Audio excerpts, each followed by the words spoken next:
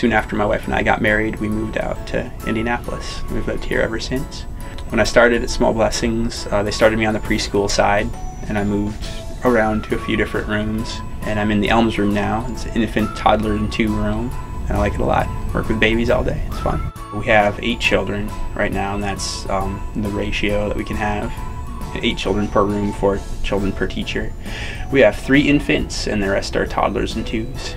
Every morning we start in the Oaks room. That's where a lot of the kids get dropped off in the morning. We have breakfast there, and then when the next teacher gets in, I'll take 4 of our kids over to the Elms room, and we turn on some happy music and get the room put back together the rest of the way and just get started on our day. We have a program, a website that we use called Daily Connect that we can put how the child is doing. We can also send messages to the parents through Daily Connect, and the parents can also send messages to us. Quarterly, we have conferences with the parents. One of my favorite projects that is actually an ongoing project is this guitar.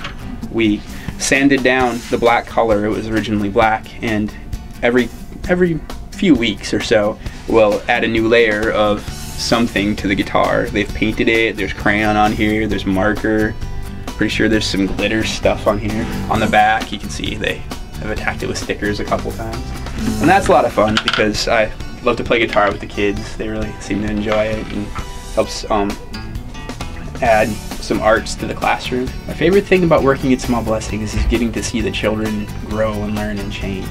It's really neat to see that what I'm doing actually does make a difference.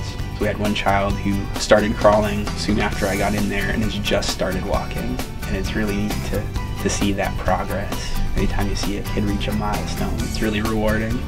It reminds me of why I started teaching in the first place.